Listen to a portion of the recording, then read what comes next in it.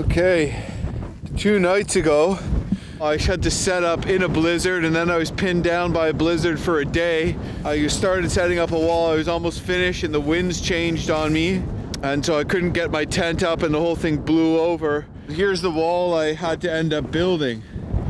I had an east wind. I was setting my tent up, you know, facing this way. Then the wind just came from the south, or the southeast, and I had to change it. All in all, it took me about 4 hours to set up this wall and try to get my tent up the other night. It was just really crazy and getting kind of a survival situation-y.